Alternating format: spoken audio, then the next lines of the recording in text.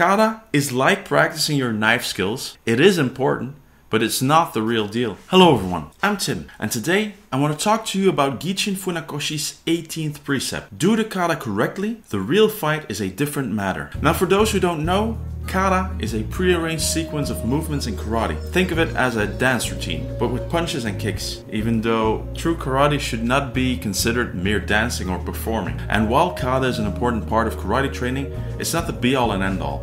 Let me start by saying this. Kata is like a map, it's not territory. It is a tool to help us understand and practice the principles of karate, but just like a map, it's not the real thing. The real thing is sparring, or God forbid, a real fight. And that's what Funakoshi is getting at with this precept. Now I know what you might be thinking, but Tim, I'm not a karate fighter, I'm not going to get into a real fight. Why should I care about this precept? Well, my friends, that is where the beauty of Funakoshi's words come in. Because the principle of do the kata correctly, the real fight is a different matter, applies to more than just karate. Think about it. In life, we're constantly preparing for the unknown.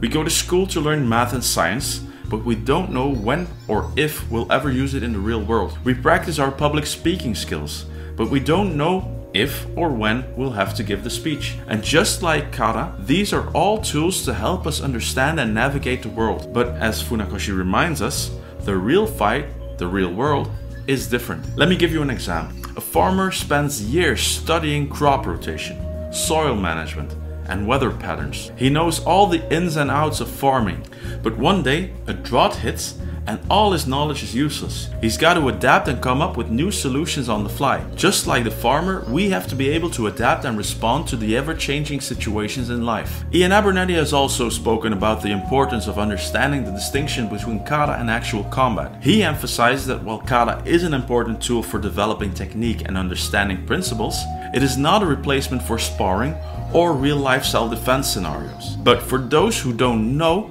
let me explain it in layman's terms.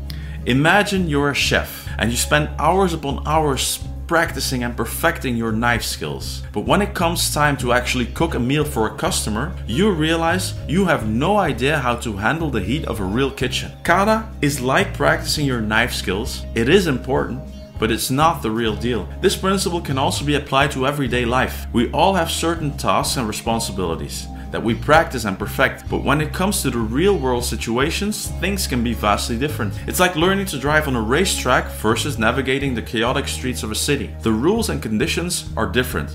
There's an old parable that illustrates this point. A young farmer asked his wise old mentor, "How can I become a great farmer?" The mentor replied, "Spend half of your days in the fields, learning the land and the crops, but spend the other half of your day in the market, learning the value and the needs of your customers." The young farmer thought about this for a moment and then asked, "But what if I spend all my day in the market? Will I become a great farmer?" The mentor replied, "No, you'll become a great salesman, but not a great farmer." In conclusion, Gichin Funakoshi's 18th precept, do the kata correctly, the real fight is a different matter, serves as a reminder that while practicing and perfecting a skill is important, it's not a replacement for the real deal. Whether it's karate, cooking, or driving, we must always remember to adapt and respond accordingly to the ever-changing conditions of the real world. So there you have it, folks. The power of mastering the basics and understanding the difference between kata and real-life situations. Remember, practice may not make perfect, but it sure as hell makes better. If you like what you see here and you want to see more, click right here to see more. For now, let me wish you a wonderful day, and as always, thanks for watching. Chuck Norris doesn't do kata. Kata does Chuck Norris.